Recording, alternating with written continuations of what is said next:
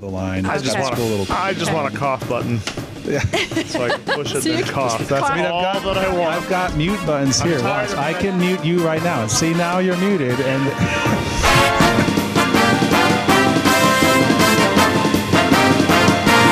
well, welcome everyone to this week's Cougar Chat. I'm Father Joe. Father, we didn't do a mic test. I already checked it before you got here. Don't worry, So, everybody. My mic is hopefully- working. Yeah, it looks, according to the little screen, it's working. Who are you? Who am I? I am the chaplain here, in case you forgot. I am Mr. Solpa. I'm the Dean of Social... Well, no. Now we have to start over. Dean of Intellectual You Formation. don't even remember your job title. People were just yelling at me. So I saw the new Cabrini movie this weekend. Have Was you it seen good? That? It was very good. I have not. Yes. You know, sometimes you never know with these saint movies because the production quality can be a little poor, but this one was very well done. It's by Angel Studios, the same people that are behind the Chosen series. Okay. So, yeah, it was very good. It even made me tear up a little bit, and I don't really cry at movies ever, except for one time on an airplane, which was actually for Despicable Me. It's kind of embarrassing. But something about being on airplanes makes... I thought you were going to say you cried during the Barbie movie. No, that would have been worse. No, it wasn't that. I still have not seen that one. But anyways, Cabrini was very good, so I recommend it for everybody. It's worth the viewing. It's kind of long. I think it was close to 3 hours long. It was like 2:45. It's definitely high quality. I mean, Angel Studios does good work. They even had... Is Jim Caviezel in it? No, he's not in it. There is a a mainstream Hollywood actor. I should have looked this up ahead of time. I don't remember his name. All I know is that he was the voice of the king in Shrek. John Lithgow? Yeah. I think that's right. From the Harry and the Hendersons classic So show he movie? is sort of like the bad guy in the movie because he's the mayor of New York. He looks like a bad guy. And John anyways. Lithgow, if you're listening, I apologize for saying that you look like a bad guy. So that was great. And then also I went to the school musical over the weekend, which was My Fair also Lady. very well done. I was impressed. We've got a lot of talented students here. The singing was good. They even were dancing. They had some of those guys dancing up there. I heard feedback from Miss Strayoko. Someone told him it was the best high school musical production they'd ever attended. That is probably the highest praise you could have. Yes. So way to go, everyone in the musical. Way to go, Jan Teetsort. It was a lot of fun to watch the show. So things going on this week. First of all, March 19th is the Solemnity of St. Joseph. That's tomorrow. I might be biased, but this is certainly one of my favorites. It's my feast day. It'll be the feast day for the Joseph House here at school. So that is a day where we not only should or can, but we should take a break from some of our Lenten practices. So if you gave up bacon, have some bacon. If you gave up coffee, whatever it is, it's a feast day. Now, Father, we had Mother Amata Veritas on last week, and she got to choose her name. Yes. Did you get to choose your name? Well, this is my baptismal name. Very Joe. good. So I mean, my parents chose Your parents chose it. Yeah. So And you then when didn't you're change your name to Father Joe Campbell. No, typically when you're a diocesan priest, you don't change your name. I suppose you could. Are you okay with that, or did you ever always want to change your name? I like my name. Okay. Joseph. Joe. If you could change your name, what would you? You know what my family calls me? Joey? No, my mom didn't like that, so she never let people call me Joey. My name was Little Joe. Little Joe. Is there a Big Joe? Well, my dad was He's Big Joe. Now, I'm taller than him now. But yeah, so my nieces and nephews call me Father, Uncle, Little Joe. Do they really? Yeah. What is the protocol for that? Do family members, are they supposed to call you Father? Do they kind of stick with your birth name? I mean, it depends on the context. If we're around other people, they'll usually call me Father Joe. But if it's just one-on-one, like my parents just call me Joe. Do you correct lay people if they call you Joe, or like is it kind of a? I mean, your again, title? it depends on the situation. If it's just a one-off thing, I'm not going to make a big deal about it. But if it was a consistent thing with a staff member, I would probably eventually have a conversation and be like, hey, I'd like you to call me Father. Yes. We're not to the Q&A yet, though. You're getting ahead of us. I have a lot of questions, though. So March 19th then. Also this week is our big sophomore retreat. It's Wednesday through Saturday. This has been a ton of work for me and the campus ministry team to get ready for this. So Fruitful work, though. Yeah. So please pray for all of our sophomores that they'll have a blessed time on retreat, encountering the Lord. And a couple of details for that. So the sophomores will go to school like normal on Wednesday. And then after school, they can stick around. We'll serve them a pizza dinner in the cafeteria at 4:30 p.m. And then the buses will pick them up at 5:15 and we'll head off to Clarkston. So come to school on Wednesday and we'll feed you dinner and then we'll be off after that. And I'll send an email with more details to all the sophomores, but just a little heads up about that. So today is March 18th. Yes. We already talked about tomorrow is the Feast of St. Joseph. Yesterday was the Feast of St. Patrick. That's true. So this is kind of like a sandwich day. If this is an Oreo cookie, this is like the white cream filling. Now, traditionally, we wear green on St. Pat's, correct? Yes. Although not in Ireland. This is an American thing. In Ireland, they don't really do all that stuff. It's just their normal clothes, probably, because they always wear green. I mean, they like St. Patrick, but they don't do all the kind of, I don't know, cheesy St. Patty's Day stuff that we do. They don't dye their rivers green like the Chicago River and have their parades. My dad's whole side of the family is Irish, so I've heard about all this from them. Do you eat any traditional Irish foods? Like on a regular basis? No, on St. Patrick's Day. Well, if it's offered, yeah, I certainly have the corned beef and cabbage and all that, but... One year, Father, I made, I got this in my head. I was going to make a shepherd's pie. And it goes down in history as probably the worst meal I've ever made. Wow. Like, even as I was... you mess it up? It's so simple.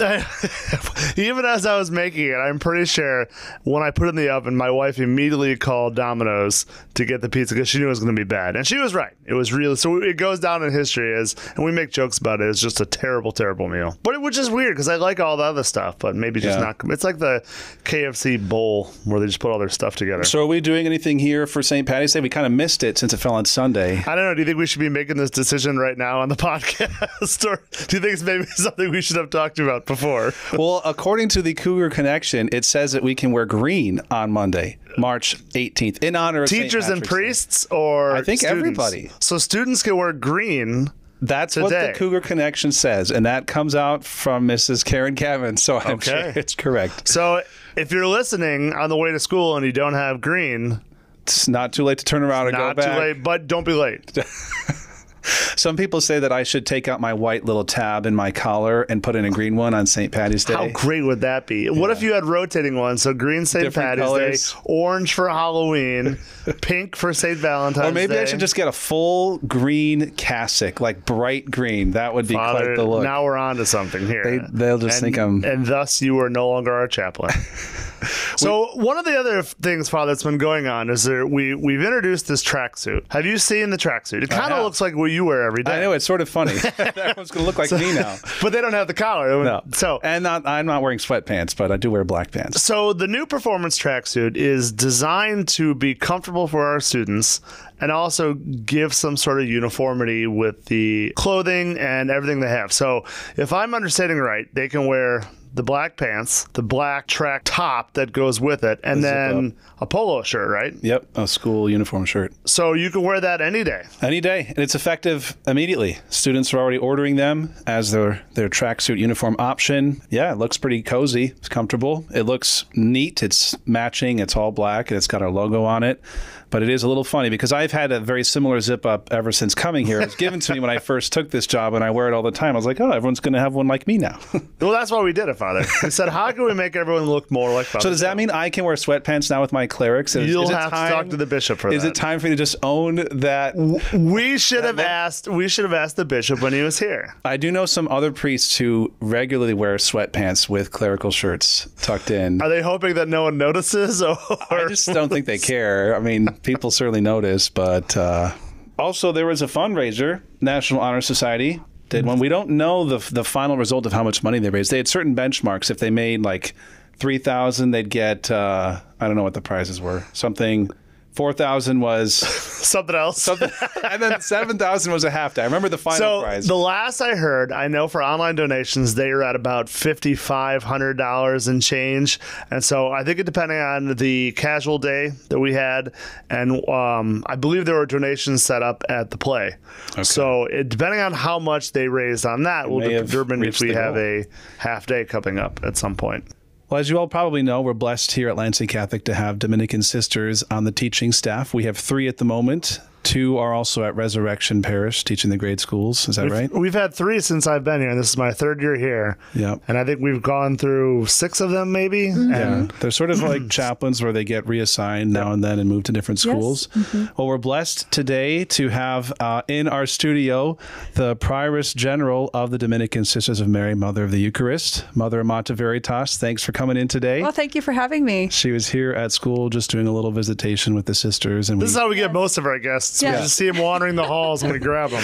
You're like the second local celebrity interview we've had. We had the bishop on recently, and now we've got the Mother General. So we're doing pretty good. So I have my first question for you is about the naming process. So most of the names are usually a combination of names, saint names. Sister Irenaeus, I know, just took a fabulous theologian, but you opt for the Latin, Amata Veritas, which did you intend it to be the having been loved, truth having been loved? Beloved truth. Beloved truth. So you took the participle of amo amare, and you took the noun of veritas, veritatis. You Philippa's a Latin teacher. Know way more about Latin. At one point, I was a Latin teacher, and so I'm fascinated by this. So how did you come upon that as your name? Yes, that's a good question. My name's very unusual, as that is a Latin, both parts. I don't have Mary in my name, I don't have Maria in my name. But when we choose a name, we also have a feast day that goes with it. So my feast day explains my name. So my feast day is Trinity Sunday. Very nice. And so Amata Veritas is beloved truth. And when I first entered, somebody had suggested to me Maria or Mary Veritas, but I didn't really like that, and it didn't stick. But I really loved Veritas. I really loved truth, and I just grew up with just my mom and my dad's deep devotion to the truths of the faith, and that they were passed down to us, and that there is objective truth. But then God is truth. That is who God is. You know, God cannot lie to us. He cannot mislead us, and He is truth. And so, when I was discerning, somebody else, one of the other sisters, just one day said to me, "Well, what about Amata?" So Amata. There's now, I'm not named after her, but there's a Blessed Amata. I was going to say, because Amata you could actually pass off as a girl's name. Yes. And it's where you get like Amy and Amanda, all those are all related. So Amata is a blessed of the Dominican order. It's not who I'm named after, but that is where we got the name. And it means beloved. And she was an early Dominican saint. But then when I was discerning, what name would I submit, I wanted... Veritas didn't seem the fullness of my name or what our Lord was asking. So beloved is love and truth. God, as you know from the catechism, is both love and He's truth. And you need both. And the life of the Trinity. So then as I thought my whole postulant year, my name was, I was going to have the feast day of Pentecost. And then Pentecost, as we know, is in the spring. Pentecost feast day came and went, and I thought, this is not my feast day. And I didn't know why, because I had really thought, I had really read almost everything on the Holy Spirit at my postulant year. And but then the week later, after Pentecost, is Trinity Sunday. And as we went through the office, I thought, this is it. This is my name. Well, that's and God is good. And there's a lot, I feel like I could write a dissertation on the God is truth and God is love, but it's like that there's a lot of theology of the body connections. Right. There's just, you have to have both. It's the head and the heart. Well, and the connection there to Pope Benedict XVI's encyclical Deus Caritas Est as well. Yeah. And it's funny, naming is such an interesting thing, because a very similar thing happened when my first daughter was born. We went to the hospital, and we had two names picked out. And we didn't know which one was going to be. And we were in the hospital for a while, and so we looked up, everything. And one of the names we were toying with was Annie Francis. And the other one was Josephine. Oh, I forgot what my wife will kill me now. But I get it. So whatever it was, she was going to be born. And because it was taking so long, March 9th is the feast day of St. Francis of Rome. Yes, it is. And so she ended up we knew she'd be born probably on March 9th. And if she's going to be born on March 9th, it's going to be that. So it turned out that was one of the names we were considering, and there we are. Yes. So yeah. So, Mother, some of our listeners might not be that familiar with the sisters beyond just seeing them at school here now and then. So maybe if you can, give us a brief overview of how big the order is, what exactly you do, what your role is, and how you came to be the Mother General. Wow. Oh, my goodness. That's like a lot of questions. I know. That was a lot of questions. Maybe just answer some of that. Okay, I'll just answer. I'll start with, our mother house here is in Ann Arbor, Michigan.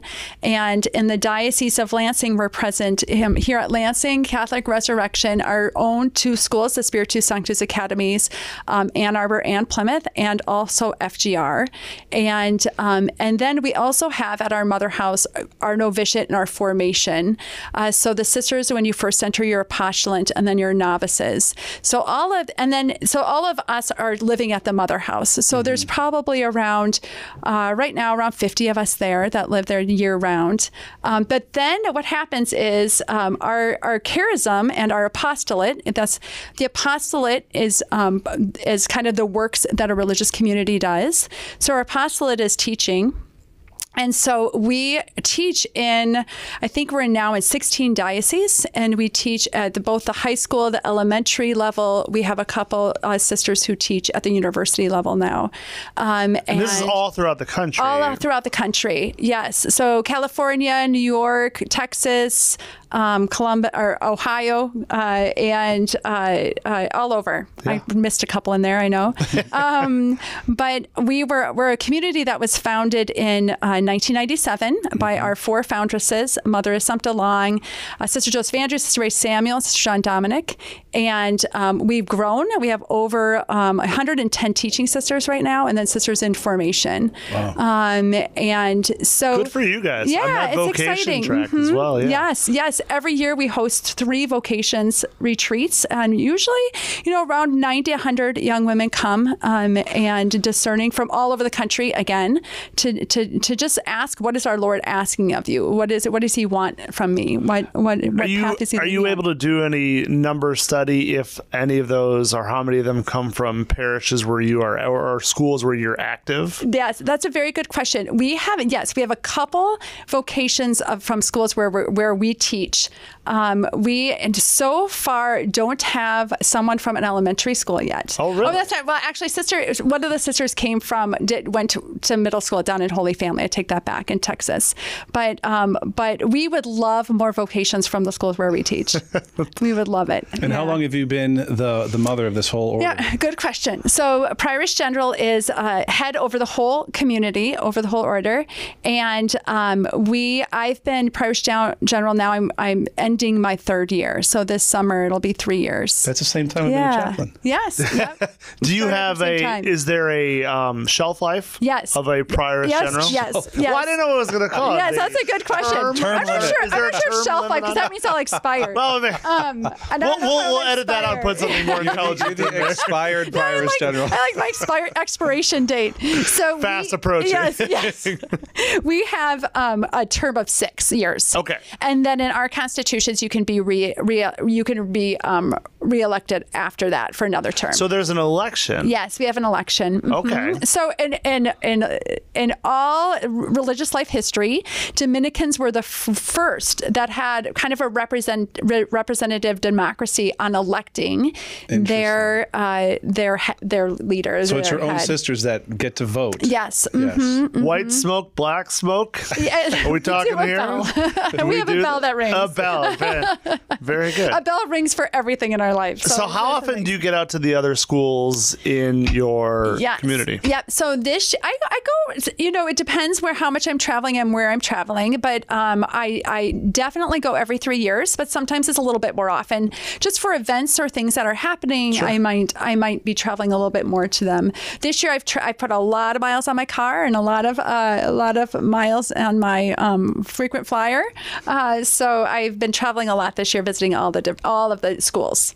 Well, we've loved having the sisters here. They're fantastic. Everyone you guys send to us is always excellent. So thank you. What's a blessing. I'm a little biased. So one of my sisters is in your order. Sister Mary Jacinta, here's your little shout out. I know you listen to the show. Second one, didn't you get one? The one that aired last week as well? I don't remember. It all starts to blend together. But so I've been around the community for my whole life because my sister entered when I was quite young. Yes. And, it's a wonderful order. I've seen Father Joe grow up. You probably have some embarrassing stories. I was like, we did some stories. And now he's chaplain with us. But this is the first time I've actually worked with the sisters in a more ministerial setting. I've been around them my whole life, but usually coming to the convent, coming for visiting days, and then my own sister, obviously. But it's really cool to see them in action and just to see the difference that it makes to have religious sisters around. Oh, absolutely. Just their witness of their prayerfulness, and especially for the young girls here to know that there's a role for them also in the church, and there's a particular vocation that God might be calling them to. Yes. Speaking of which, if we do have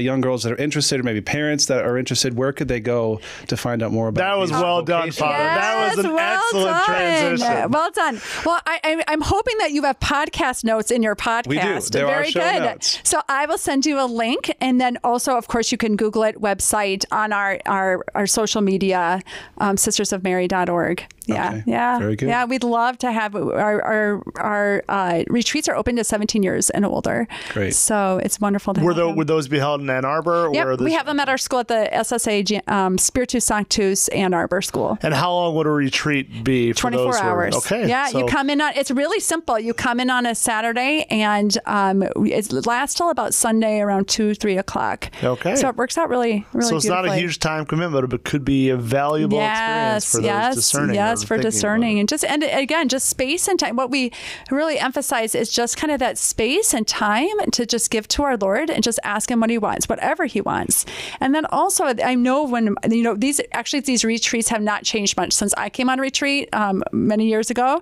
And it was so to see so many young women from all over the country who were just on fire with the faith, who were asking what God wanted of them. That was as much in my prayer time, but then also just seeing the witness of those other women was a big part of my discernment. Absolutely. Well, thank you so much, Mother, for coming on the show, You're taking welcome. time for this. Enjoy your visit today, and maybe we'll get you on the show again some other day. You're welcome. Well, Yeah, if I'm ever come in the with hall stories. again. Thank you. All the stories All of the Father stories. Joe we want to. We'll just call it the Father Joe story time, and we'll go at it. Okay, I'll have to stockpile them. Thank you so much, Mother. All right, thank you. So lastly, we've got some Q&A. First question is, how about you do this one, Mr. Stolpa? Why do we have the 5th grade visit? The 5th grade visit. So for those who don't know, and it always kind of lines up with the ACT. And so the kids will take the ACT, the pre-ACT in the afternoon. They'll go home, and then a bunch of partner school 5th grade visitors, children, come in, and they make slime, and they do a sing-along with Father Joe. I think they do Cotton Eye Joe, and I think they shoot baskets. Yep. There's a quiz bowl, a trivia game. They do all sorts of stuff. So the question is, why do we do this? So one of the main reasons is that we try to get the kids into the school and get them comfortable here as early as we can, so that it's not this intimidating, Lansing Catholic, and you just hear about it in the wind. It's something more tangible for these kids, so that when they think about their options for high school, they think, Lansing Catholic, I've been in those hallways, it's familiar to me. Mom and Dad, I want to go there. All they do is make slime and shoot baskets. Okay, so And sing songs with Father Joe. sing songs with Father Joe. So it really is all about comfort and familiarity. So certainly a smart, strategic thing to do in terms of enrollment to try to build more connections with our partner schools. Absolutely. All right. The next question is, why do we not do the sign of peace at Mass? Well, I took the last one, Father, so you should probably handle this one. Yes. So typically at our Masses here, we don't do the sign of peace. The short answer is because it's optional, and so we just don't do it. Wait. I mean, there's a little more to it than that. So we don't do it at the weekday Masses in the chapel, like early in the morning, because it's quiet. There's only a handful of people there, and they're all far away from each other in their pews, so like they can't even shake hands anyway. So we just don't do it. And then at the all school Masses, we used to do it, and it just was becoming very disruptive. Students would start talking to each other, and it would just sort of be this big commotion. And so rather than having that happen, we just omit it, and then it's not as disruptive. Can you omit it from Sunday Masses, or is it just a daily Yeah, ordinary? the rubric in the Roman Missal says, and if appropriate, the sign of peace may be offered. So it's very generic, very open-ended. So you can do it or not do it. Well, that's all we got today, folks. Thanks for tuning in to this week's Cougar Chat. Be sure to listen next week as well to find out about all the things going on here at Lansing Catholic. I'm Father Joe. And I'm Mr. Stolpa. Remember, Lansing Catholic, we make faith easy. So tell me your name and what school you're from. I'm from St. Gerard. My name is Ethan Gerber. And what are you excited about on this 5th grade visit today? I'm excited to dig deeper in my faith and to learn more about the school's history and about the school and why I really want to go here. Awesome. Thanks for coming today. So, what's your name? Alina Cuddyback, And what school do you go to? St. Thomas Aquinas, And what are you excited about on this 5th grade visit? playing basketball. Awesome. Thanks for coming. Thank you. All right, so what's your name? Cora, What school are you from? St. Thomas, And what did you like about the 5th grade visit today? the slime, it was really fun. Nice. Well, thanks for coming. So, what's your name? Jonah Carlin, And what school do you go to? Rez, And what are you looking forward to about this 5th grade visit? the cookie. Yeah. All right, hope you have a good time.